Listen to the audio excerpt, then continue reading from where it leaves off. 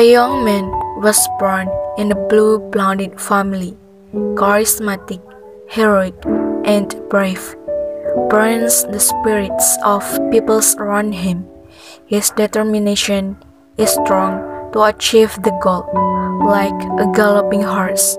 He has an important role in the independence of the nation. People call him Gusti Ketut Jelantik. There is policy at issue.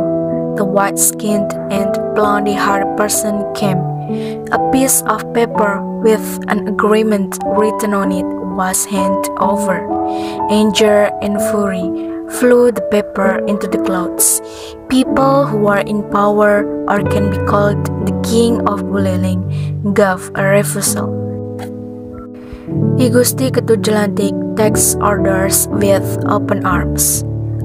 Feeling humiliated and degraded, chose the way of war to solve the problem, revenge for the dignity that has been diminished, lifting each other's words to bring down the opponent. The white flag was flown by Gusti Ketut Jelantik.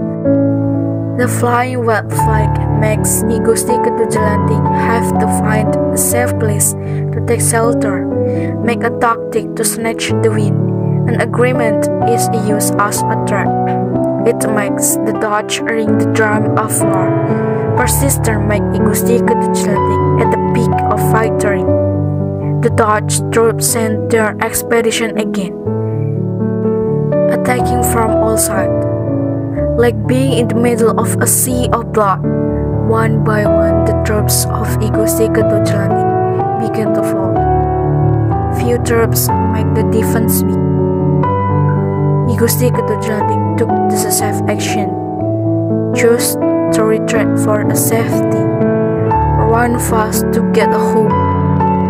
Like playing hide and seek, Gusti Ketut Jelantik hides behind his fear.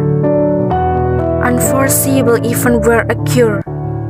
Suddenly, the Dutch attacked the king of bullying France. They rushed well on stalks when they saw the incident, doing what friends have to do, held the fight with remaining energy. But fate says otherwise. Like flowers in autumn, those who sacrificed body and soul have died in the war. The white-skinned and blonde-haired peoples won the war, taking all the precious treasure and relics.